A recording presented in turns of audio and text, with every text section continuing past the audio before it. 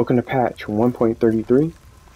I was just trying to see if I got my save, because I didn't want to do anything until they came out with this update. So it seemed like it said I got the amount of ether that I retained once I killed Hyperion.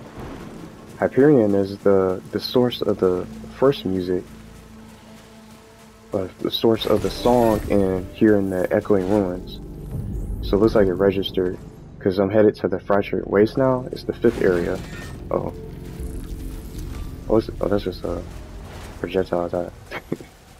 So no enemies in the cycle, at least not yet. But I managed to get everything here. But the first thing I want to mention is that you guys might want to, at least for me, I recommend disabling automatic updates on your PlayStation 5, at least until you finish this game. At least that's what I'm going to do, because this update had the potential to erase your data, and the developers even said that you should disable automatic updates before even trying to implement this update, because it's a chance it could possibly remove your run. You have to start all over again. But I did it before I even did the update, and earlier today I was trying to play a little bit of it, but I had some connection issues, so I ended up taking out the boss off screen.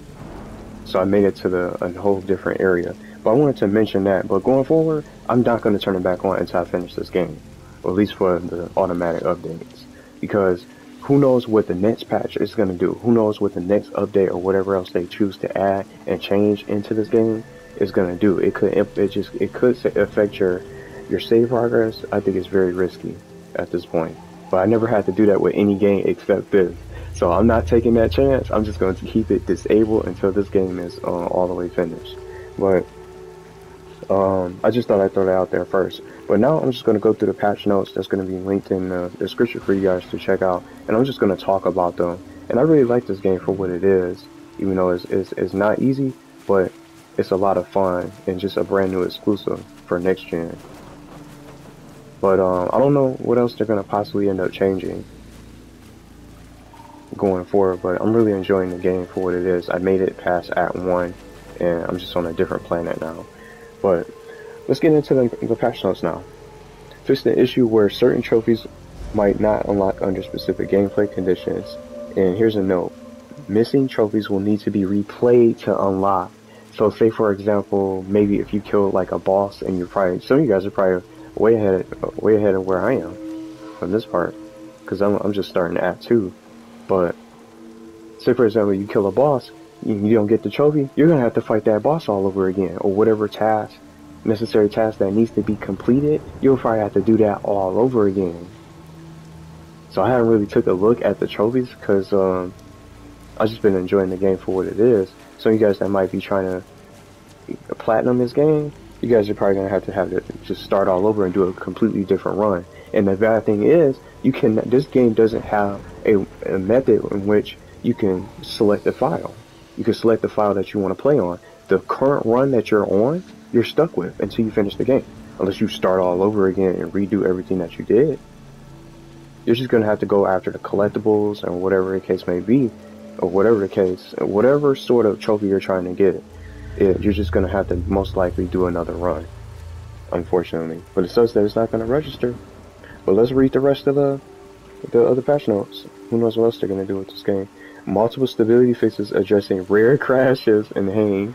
Now, fortunately for me, luckily, I didn't even experience any sort of crashes, even making it all the way here. Even killing Hyperion, I didn't have any sort of crashes whatsoever during the boss fights, or any sort of combat sequences and stuff like that, gunfights or whatever.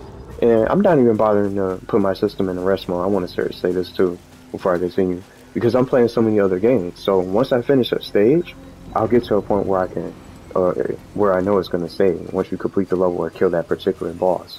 But I figured out the checkpoint systems as well. It's the reconstruction rooms that you only can use one time. So once you die, you come back to that particular reconstruction room, and then that's it. And then if you die again, you just have to start all over from that particular stage and get back to the boss. But that's just something that I wanted to share. So no crashes yet. So hopefully it works better for some of you guys out there playing this game. So here's the rest of the notes. Fix issue with pre-order suits occasionally blocking item collection and door opening.